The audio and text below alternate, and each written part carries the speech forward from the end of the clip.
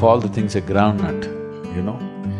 I'm particularly passionate about the groundnut because there was a period of my life when I just lived on groundnut and banana, that's all. Because it has everything you need.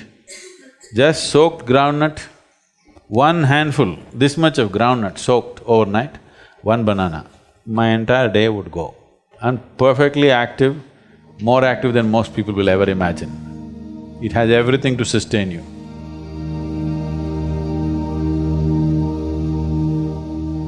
It's a complete food by itself. If you soak it for over 6 to 8 hours, it takes away certain aspects which are called as pitta. You know what's pitta? Allopathic doctors don't look at it. But the Ayurveda is based on this, Ushna, Shita and Pitta. It takes away the pitta. And taking this soaked groundnut, chewing it well and eating.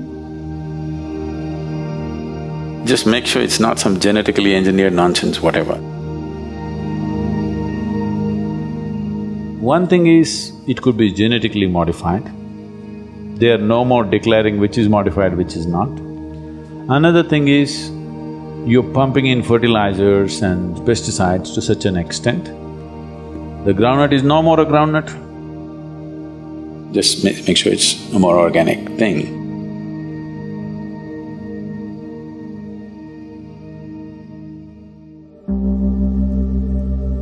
If you want breakfast, you want a recipe. You take a handful of groundnut, soak it in water for 6 to 8 hours, put it in the mixie. If you want to add some fruit, you add a banana, whatever you like. Banana goes well, you can add any other fruit. If you want, put some honey into it, 2 minutes. You have excellent breakfast ready. It takes 2 minutes to do it. And if you want it little watery, put more water into it and just drink it up. You want it like porridge, you make it thick and you eat it. You will see easily it'll keep you for 4 to 5 hours and it's highly nutritious.